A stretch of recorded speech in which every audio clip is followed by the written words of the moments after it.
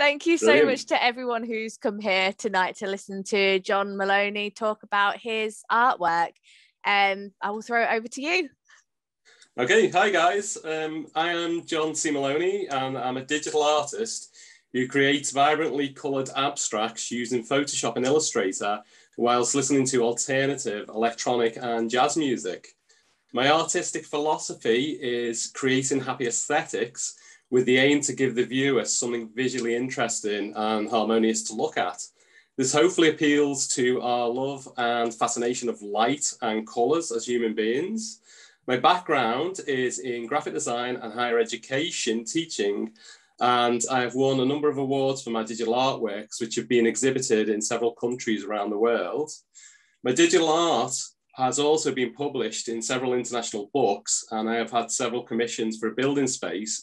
Presently, I am working with an award-winning independent collective in relation to this, and about to start working on a large commission for an exterior of a building in the USA. So that's quite a recent thing. I can't tell you anything about it yet until it's fully formalized. In relation to my creative practice, I've always been interested in art and design and colours, and from a very early age, which led me to study and form a career in art and design. I have a master's degree in art and design education, a PGCE in art and design teaching, and a BA degree in audiovisual media. I originally began as an abstract painter using gouache and acrylics around about the 1980s, 90s, which later evolved into using Photoshop and Illustrator around 1998 when I was working for a couple of advertising agencies in Washington, DC in the States. Since then, it has been digital the entire way. Firstly, I was using photography and Photoshop to create botanical digital compositions, which led luckily to winning some awards and having my work displayed in several botanic gardens around the world, including Sydney, Australia, Gibraltar, and here in the UK. Most of these works were based on my extensive travels around Europe and North America. I was also at the same time creating light trail and light painting photography. So I tend to mix the two things together. I always like to find like different ideas to, put together to create something interesting. I always use my own images, obviously to avoid copyright. It's a lot easier, and it's better to create it yourself, I think. Secondly, my artwork then fundamentally changed around 2020 when my dad sadly passed away, which was right at the start of the COVID-19, which was 2 days before the lockdown. So this was a particularly tough time for me and my family, and I basically needed more of a optimistic creative outlet. So this is when I started using Photoshop and Illustrator to create more bold and vibrant artworks, which were not really photography based, they're just straight from working with shapes like hard edge painting, that type of thing. And if you've seen my Instagram page, you'll know what I'm talking about. And that actually was a good start for me as well, because it led to get my work published in an American art book. And also I was asked to work with an award-winning art collective, independent art collective, who are based in Bristol. And that's in the UK, getting virtual exhibitions like this one. I mean, I've had 3 on the run. I've been very, very lucky, and this is the 3rd one. Kirsty's obviously liked my work to put it in there, which is great. And Instagram, I think, has been like, if you use Instagram, I think it's a great, excellent catalyst for meeting other talented artists and musicians from around the world. And the support of the artistic community is phenomenal. So I think with those things going, that's made things more optimistic. And to just briefly talk about the work that's in the exhibition. The 4 pieces of work that I've got in there are called Groovier Spheres. And this is an ongoing series of work that I started to create in the summer of 2020 and I called them at that point groove spheres. And they tended to be on black backgrounds, but for this particular exhibition here, I decided to change a couple of the backgrounds to just give a different perspective to them. Anyway, the concept again is based on creating happy aesthetics. There's no underlying message behind them. It's just purely about the aesthetics of colour, shape and form. And in relation to the vibrant colours and shapes within the spherical surface patterns of varying sizes and combinations that encompass the boundaries between fine art and graphic design. So I'm mixing my fine art and graphic design practices together as like a whole. So I'm taking, the best, from both worlds and trying to do something, quite interesting with that. The overall idea is to create a sense of joy, fun and optimism for the viewer, which hopefully gives them a sense of emotive, up-tempo, harmonious balance. When they look at them, that's the whole idea behind it, is to, get people to, smile, as they, see, a vast amount of, vibrant colour. And as with all my digital artworks, the creative process is always inspired by a range of musical genres. So I tend to put music on and just work to the music. And sometimes I'll try and finish a particular piece of digital artwork, as like, a CD finishes or an MP3 or a record. So it's, in a sense, it kind of goes with the flow of an album or, a compilation. So the works basically are about, in this, these groovy spheres, are basically about patterns within patterns that are kind of spherical, and they kind of continue, and then a repeated pattern appears as, a whole work. So in a sense, they almost become surface pattern designs as opposed to, completely, standalone images, which they do start off as. But I just like to evolve things, and I tend to post, the best results on Instagram. I'll put them on my website, and there's some ones that I don't post till later dates. I mean, I've got like a backlog of things put up there as yet, so hopefully people might like them in the future. So that's more or less about me and my creative practice in relation to this. So I'll pass you back to Kirsty. Yes, that was really interesting to hear. It's so great to hear what was also going on, as well as what you see in an exhibition. You've gotten around, you have. I'm so impressed. Never used to be like that, but it's come with age. Yeah. And I love that you threw a little tidbit. I can't tell you about that. Like, I cannot explain to you. I got 3 messages in a row going, "Oh, go on, just tell us something." It'll be big. Yes. Big and colourful. Fantastic. On the side of a building.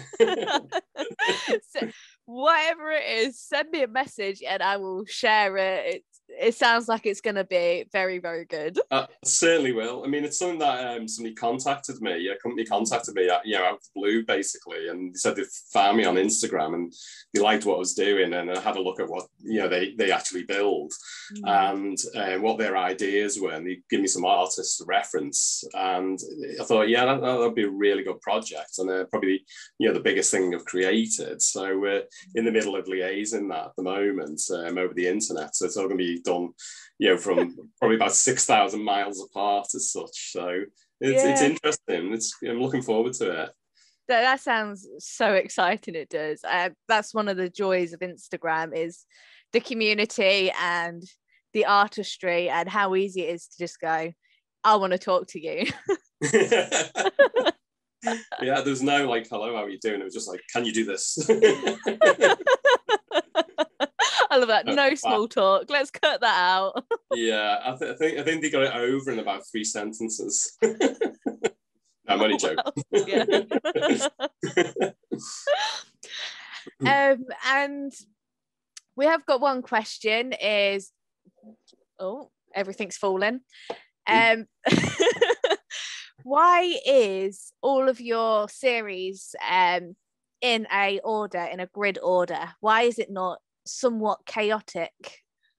I think what that comes from is that because I worked as a graphic designer for a long time and I saw graphic design, you learn to kind of be more specific with the work than if you're working, as a fine artist, where you can, be more, I suppose, more flamboyant in the sense of, each piece can be, completely different. So with graphic design, you always have that restriction. And when you worked on briefs for clients, it was like, you need to put your typography this way, you need the image this way. So in a sense, I come to like that kind of order. And I particularly like the number 3, which has always been, everywhere I've lived has, been some kind of denomination of 3. So kind of stuck with that idea. And I quite like the way that, when you look at your Instagram page, you can make it look like a piece of graphic design itself. So I tend to put like 3 of the same thing in for that reason. Probably one of the other reasons is that I tend to only post about once a week. So it's kind of doing 3 things at once. And it also does show the process of how some of these designs evolve from like a singular entity all the way through to maybe like a double one and then maybe a triple one, which tends to start to look like a surface pattern, which I forgot to mention. I did work as a surface pattern designer many years back, for about 2 years, so I think it's stuck with me there as well. It's amazing just going through your practice. Sometimes things come around and right in a full circle. Some things you think you never remembered or were ever going to do again just pop back up. Absolutely. I mean, it's good to do that because I have like a backlog of design. Like I just put ideas down constantly. Mainly go straight to the computer to do it. Sometimes I write them down on Post-it notes and come back to them. And then I just think, am I ready to post that? And I'll get distracted and put something else up instead. And you'll think like, oh, that's been there for about half a year. I should go back to that and bring it in. So that's the aim to do. And it's quite interesting to hear that you make art to music playing. A lot of artists say they want absolute silence because they don't want the effect of the music. And do certain music cause certain patterns or forms to emerge, or colours? Yeah, absolutely. I mean, I'm a musician myself, and I have been for many decades. And when you listen to music, especially digital music, where you have your digital studios now, you can kind of quantize pieces of music, and you can break things down into individual notes from playing it live. So it becomes more of a formula, more of a pattern. So in a sense, listening to the music when I'm creating some digital work, what I tend to do is, I suppose in a kind of subconscious way, assign a sound to a color.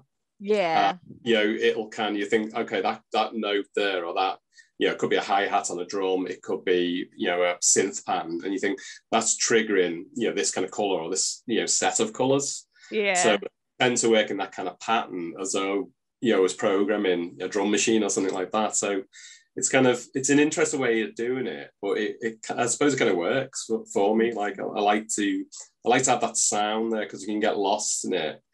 And I tend to listen to more instrumental music now than I used to, because sometimes when you have vocals, on the music when you're working, it can distract you. So with the instrumental one, you can just get completely lost in that, creative process. Do you ever get so lost in it that you just look up and like 3 hours have passed? Oh. Yeah, absolutely. 8 hours have passed. But now I'm a dad now, so I have limited time. So I think my son's at school, I've got a couple of hours to get some work done. So it's got to be fast. So the music gets faster, the process gets faster, and then sometimes I have to go back, to it later on when he's gone to sleep. And I'm sorry to hear of your father passing. Thank you. We've heard how that has affected it and made you want to have brighter and more colourful. Is having a son, has that changed what you actually work as? In a sense, yeah, because your time's different. Because there was a point where me and my wife were just we'd go out to work and now we both work from home, and we balance the time around that. So when one of us is looking after him, then the other one can get some work done. So in that sense, we've kind of just come up with a new formula of working, and I quite like working from home because it's cut out all those traffic jams I've sat in the past, and it just makes life easier, I think. And I think with COVID, it's been a tough time, especially, as you said before about losing my dad, because that is a really difficult thing to go. We were very close. But he was a big supporter of my art. And,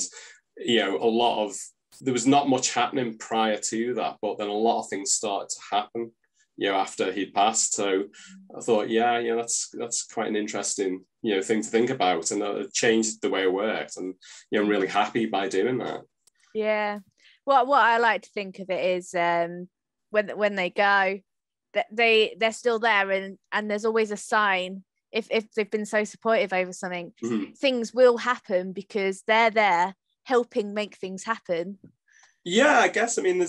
No one knows for sure how it all works, but you do get coincidences of certain things. One thing, for instance, was I wanted to enter a competition to get into the Art Folio book, which is an American publication of artists, and I missed the deadline because my dad had passed, and I thought I'm just going to have to let it go, obviously, because I was too upset. But they actually extended the deadline and I got in. So fantastic. That kind of quite worked. And the image that's in there, somebody else saw and then asked me to join this art collective. So it was like a string of positive things coming from that. That is so great that there's been that positivity, and it's so good to hear that there has been that, even with lockdown, with everything happening, you've been able to find the more positive side of life, which as artists, I think there's only one person I've spoken to that COVID has been a complete detriment to them. Everyone else has managed to find some form of adaptability and something good coming out of it. Absolutely. It's like it's talking to your neighbours more. Because we've just moved about 3 or 4 years ago, and we knew a handful of people. Now we know the whole street. Because you had that time where you could stand distance at your gate and talk to people that you'd not normally speak to. So I think there has been some positivity from it. It's bad. It's a bad situation, and there's a lot of people lost from it, and you can't forget things like that. But I think as people, especially artists, I feel there's this kind of growth in the way you work from that, which is quite interesting. And there's a point where me and my wife both got COVID, and we're pretty ill with it. So we know what it's like from that side as well. So fully vaccinated now, which is great. Yeah, absolutely. Yes. I think this is a great time to point out again, COVID is not great to have. Do get vaccinated. If I could put up a sign for all of you watching, I will put it here, but I totally agree with you. Yes. Absolutely, 100%. And what advice would you give emerging artists? To believe in yourself without being conceited, and to respect the work of other artists, to learn from other artists, ask questions to people. Don't be afraid to do that. Don't be afraid to use social media to positively self-promote yourself. Never listen to the phrase "fake it till you make it." You'll get caught out. But just to keep going, don't give up, because like every artist would probably tell you, and you'll know yourself, there's times you think, why am I doing this? And you've got to get past those, because you're going to have good days and bad days of being an artist. You have days where someone will give you a great commission where you get paid a lot. You'll have days where you don't get anything. And if you truly want to do it, just stick with it and don't give up on the idea. And keep going, and hope get support from other people as well. I think that's brilliant advice. It's so true. Belief, positivity, all of that it's an absolute must, because sometimes you have to be your own cheerleader to get through some of the downer months. Absolutely, yeah. It's like, for me, I went from like quite a large paying job to not much at all, and that's like a big change of a lot of things. But sometimes you just got to do that. And the great thing now is there's so many things, open opportunities for people via social media, and there's lots of things like print your own t-shirts and things like that. So there's all that support where you can actually start to become a brand as well as an artist. work somewhere between artist and business person, and actually, start to make a career for yourself from it. I think that's great times for doing that. It is. I mean, we've never been at this point really where we've been able to do everything by ourselves. And if you have that gumption, you can do it. It is so possible. It's true, absolutely true. Yeah, I mean, it's like you're doing it now. Like you started your gallery, and it's brilliant. Yeah, it's a great thing to do. It's been so much fun at the moment. I've met so many interesting people. It's so worth doing. Yeah, I watched one of the interviews yesterday. It was really good. Yeah. We've just got a question come in. Sure. When you listen to your music and make your art, is there a certain process? Do you get everything ready beforehand, or do you switch it on and go, this is what I'm going to do? What I'll do is I'll like decide usually the day before what music I'm going to listen to, because if it's deciding the day, I'll be like, should listen to this, should listen to that, what am I in the mood for, that. So usually I have an idea, and it sometimes is like, sets of things I've bought recently, and so I'll go through a phase, I'll listen to them for a while. So in that case, I'll do it that way, or even just in the mood for a particular thing, a particular style, or sometimes I mix it around. There's kind of, we usually time it, before I have to do the school run. And do you start as soon as you press play, or do you literally have to sit there and let it process through you before you start? It's usually quite instantaneous, really, because I tend to work in sets of things, and the sets are related. Like the groovier spheres, it's basically one idea, but it's like different colors within different positions, so that it's like more formulaic in a sense, and by doing that, it kind of helps with starting straight away, because I'll think like, okay, tomorrow I want to expand the idea I did yesterday. And maybe make 12 things from it. And I suppose it's setting a kind of a goal in a sense of like, I want to achieve something by the end of the day. But sometimes, it doesn't come together. You think like, oh man, I sat there for 3 hours and I'm back to a blank white square. Yeah. Well, it's been just so fascinating to be able to talk to you. And what you can talk about, what do you have coming up that you'd just like to quickly plug? Coming up, I did have something. This. Do check it out. Check it out, unless you are checking it out right now. And thank you if you are. What I was planning, I'm actually looking into getting some of my artworks printed up onto tote bags and onto T-shirts and things like that with a company called T-Mill, who create a lot of organic things. And I want to start that side of the art. So that's the key plan. That's what I'm right in the middle of. And also I'm working with Jewel Street, UK. So I've got some work for sale on there. So I'll be adding more pieces of work, which at the moment there's just a couple of prints up there, but I'm going to put some gallery mounts on there as well, so people can, if they're interested, you can go there and buy from there. And it's all you'll find all that info on me Instagram, on my website. That sounds really exciting. Just being able to have people carry your artwork everywhere and put things into it. And it would be good. There's a few pre-orders. A couple of people said, can you make this for me? And they think I'm being lazy, but I said, no, I'm juggling a lot of things. It'll be coming soon. Yeah. Keep an eye out. Yeah, you can have it for Christmas. Well, thank you for being here today and talking to us about your art, and thank you for being a part of the exhibition. Without you guys, it wouldn't be. Yeah, thank you very much, Kirsty. I really appreciate it, and thank you for putting me in there. Thanks for the interview. It's great. You're doing a great thing. Thank you. And everyone listening, whether live or catch up, do make sure to follow John on Instagram.